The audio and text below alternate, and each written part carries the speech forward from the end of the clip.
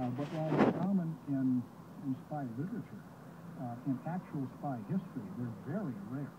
And so this is a very unusual action by the SBR. It's a very expensive long-term investment, and it's really blown up in their face. How much training or investment would be involved in an operation like this? Well, one would expect in most cases a very great deal.